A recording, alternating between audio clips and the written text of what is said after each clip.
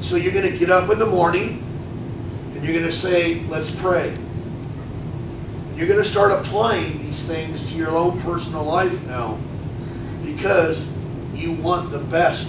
You want the excellent. You don't want the best in your life anymore. Now when you're young, you don't look at it quite like that. You catch on to that as you grow up in life. And if you are discipled by people that are seasoned, they're going to hand those things down to you as fast as they possibly can. But Paul is basically saying here, in verse 5, he says, do not deprive one another except with consent. Sexual relations, you know, they're proper. For a time, that you may give yourselves to fasting and prayer and come together again, so that Satan does not tempt you because of your lack of self-control. In other words, don't give your body too much time away from your wife or your husband when you know that your sexual drive is a problem.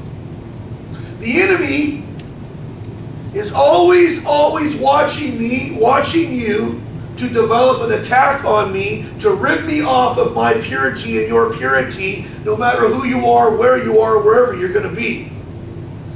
And he's nothing more than a lion that's roaring all the time, and he's going to take on anybody that will come in his path. You don't care who it is, as long as it has flesh. He knows it's weak.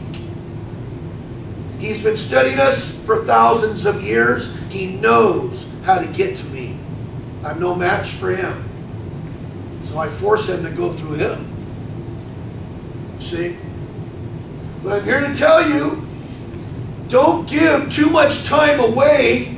Know yourself. If you have a problem in this area, whatever, take care of one another's needs correctly. You're making each other strong. You're benefiting one another. So the enemy doesn't develop an attack and implement that on you, and before you know it, you're having a problem in your marriage with someone else that doesn't belong there. Okay? Check this out. Verse 6, but I say this as a permission or a concession, not as a commandment. For I wish that all men were even as I myself, but each one has his own gift from God, one in this manner and another in that. You see, let me lay this down to you guys, gals.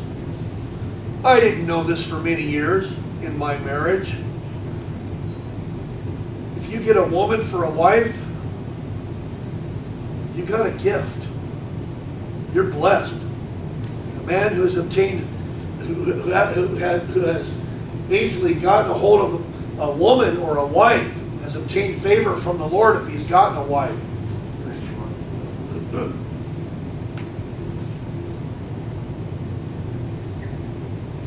But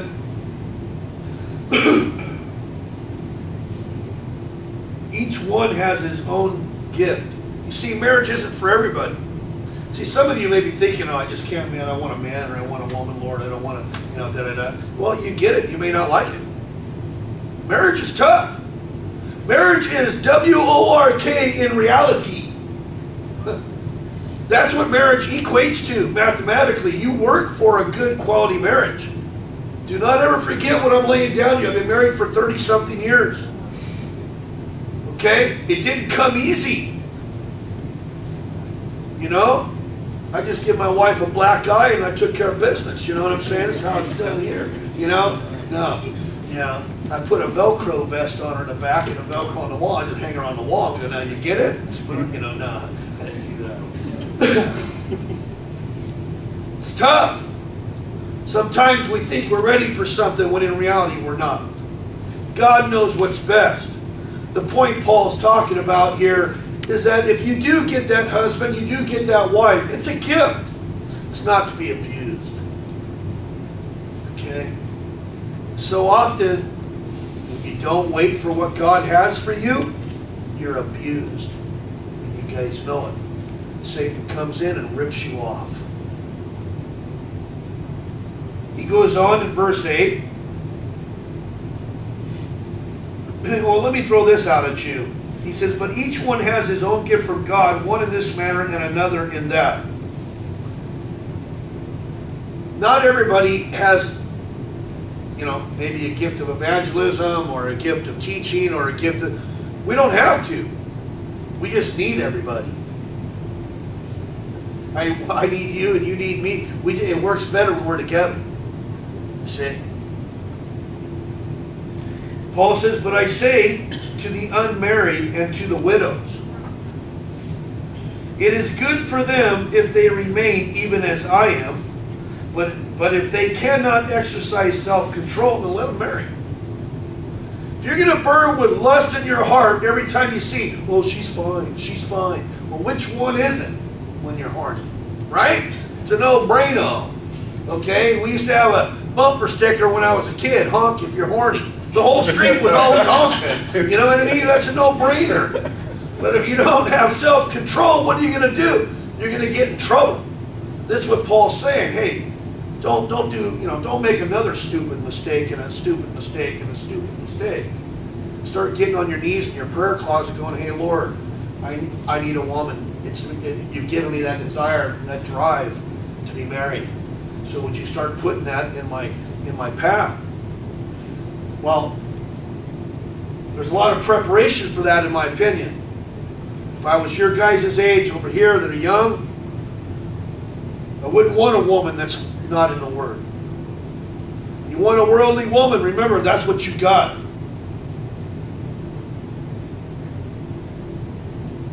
Okay? I know a lot of men that have been broken on their knees going, man, oh man, dude, am I paying a high price? And a lot of women, the same way, am I paying a high price?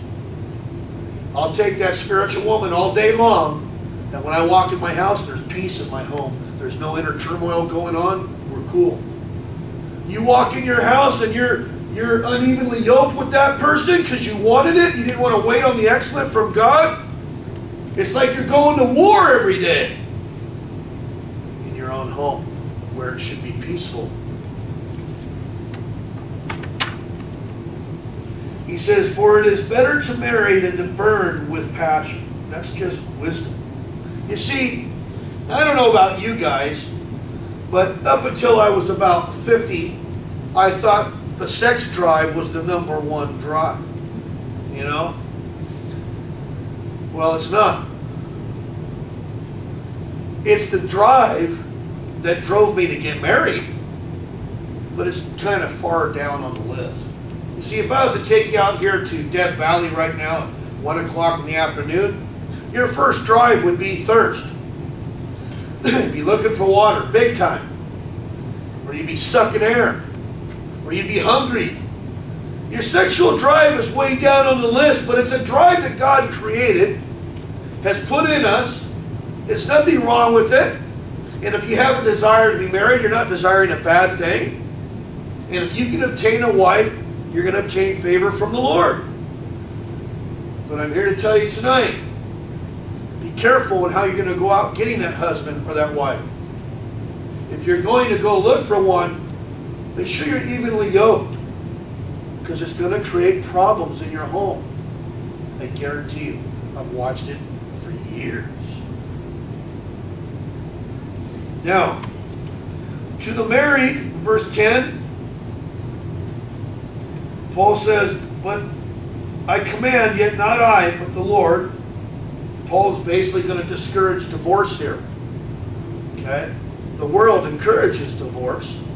It's all over TV, all the commercials. I'm amazed. But yet Paul is going to discourage the divorce. A wife is not to depart from her husband, but even if she does depart, let her remain unmarried, okay, or be reconciled to her husband. That's hardcore. And a husband is not to divorce his wife.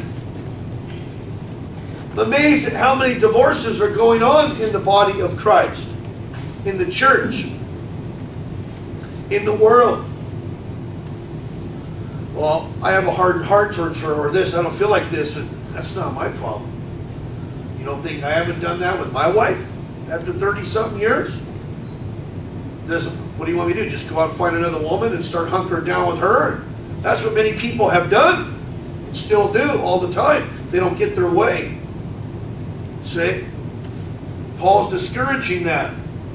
He says, but to the rest, I, not the Lord, say, if any brother has a wife who does not believe, and she is willing to live with him, let him not divorce her.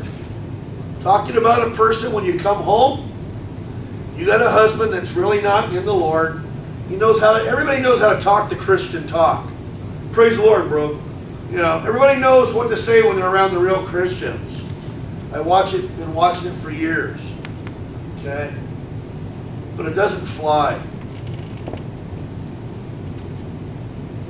In verse 13, Paul says, and a woman who has a husband who does not believe, if he is willing to live with her, let her not divorce him. Now these are tough situations, going home every day and dealing with a husband or a wife that is an unbeliever that wants nothing to do with anything pertaining to the spiritual thing that touched your life that day with Jesus Christ. They have no desire for it. And you got to live that way. It's hard. It's hard. Verse 14, for the unbelieving husband, this is what's mind-blowing, check this out. For the unbelieving husband is sanctified, set apart by the wife, and the unbelieving wife is sanctified by the husband. Otherwise your children would be unclean, but now they are holy. Trip out on that. Remember when they were all in the wilderness back then with Moses? Remember, God made provision for them to stay in fellowship with Him despite of them. Through the blood sacrifice, through the Levitical priesthood that He raised up for them to be able to offer the animals correctly for their sins and atonement for their sins, to be at one with God. He knew they were going to commit murder, fornicate, adultery, lie, steal, and cheat, and everything else. And He made provision for them to stay in fellowship with Him through that blood sacrifice. That's the love of God. What's heavy? What's heavy? That's not why that generation did not get to enter into the land.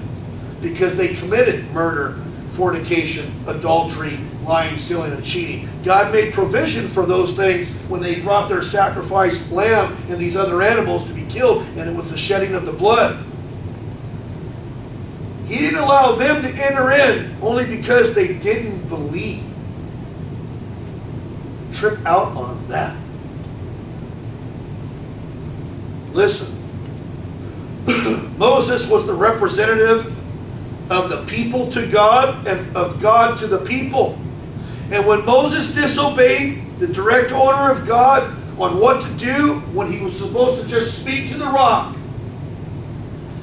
he was painting a wonderful picture that was going to be a foreshadowing of what was to come in the future. We know that because of Moses' rebelliousness right then and there, it cost him for not being able to enter into the promised land. The only people that got to enter in were those of 20 years of age and under. They had to wait for everybody to die except for two men, Joshua and Caleb, because the Bible says they had a different spirit in them. Trip out on that. So they got to sit here and wait. This tabernacle has to be torn down by all the Levites that knew their job on how to handle it correctly. And when the fire by night would move or the cloud by day would move, they would tear it down. When it would stop, they would put it back up for 40 years. They would go around the same mountain. And every time they would approach the Jordan River. But as they would approach, murmuring and complaining would come in. Huh? They'd go back around, murmur and complain. Oh, you missed it again. You're getting ready to go over the Jordan River, a land flowing with milk and honey. You're going to be dominated by the things of the Spirit now. The flesh isn't going to dominate your life no more. You can have a great life.